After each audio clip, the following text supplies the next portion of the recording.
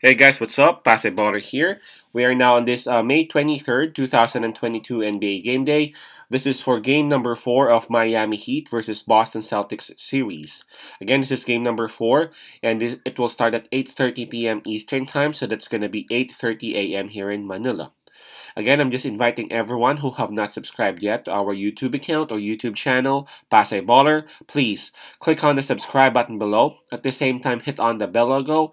That way, automatically, you guys will be receiving notifications whenever new videos are uploaded.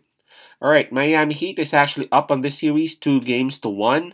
Boston Celtics, they would still have the home court advantage on this particular game, but the momentum and the confidence should be on Miami's side as they actually beat Boston Celtics last game number 3 on their own arena.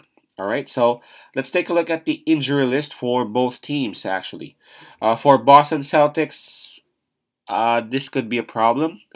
Marcus Smart, Robert Williams, and just the two of them. Sorry, Smart and Williams. They're both listed as questionable for this game. Hauser is actually out for this game, while Jason Tatum, he's actually listed as probable for game number 4. So those are the injury list for Boston Celtics. Hauser out.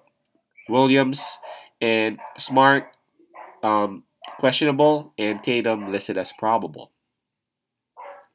For Miami Heat, I see a lot of players listed down here as questionable, although it has been like this. And normally, for Miami Heat, if they are listed questionable, they are still able to play. So let me just read what they have on the list. We got Strauss, Lowry, Vincent, Hero, PJ Tucker, and Jimmy Butler. Right, so I have 6 players listed as questionable, but we have to remember Butler actually got hurt on last game number 3, and he wasn't able to come back and play on the second half, although Miami Heat had established enough lead to give them the win. So let me go ahead and take a look at the spread. It is minus 6.5 for Boston Celtics, the home team. Alright, I'm going to make this one quick. I think Boston Celtics is just too good to lose both home games, if you know what I'm saying. So I think Boston Celtics would actually win this one. Now, in terms of the spread, I think Jimmy Butler is actually hurt, but Jimmy Butler can actually play, you know. But if I were one of Miami Heat's coaches, I would not actually risk Jimmy Butler out there. I mean, we are up 2 games to 1. We have already gotten one game right there in Boston Arena.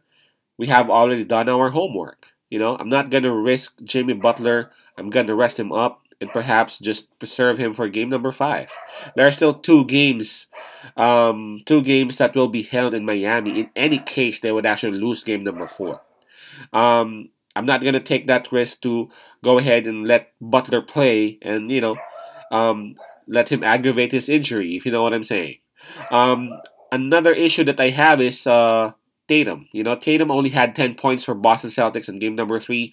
Perhaps one of the main reasons as to why Miami Heat actually dumped them in the first half. That was not so Tatum, and I guess Tatum is too good for him to have the same kind of poor performance in this game number 4. I'm expecting Jason Tatum to actually explode in this game number 4 to actually give Boston Celtics the win. I'm picking Boston Celtics to win this game number 4, and in terms of the spread of minus 6.5, I think Boston Celtics would actually cover this one. I'm not saying that it will be like a huge blowout like the way Miami Heat did in the first half of that game, but yeah. My pick on this one would be Boston Celtics winning the game and covering the spread of minus 6.5. Peace out, pass love, and God bless.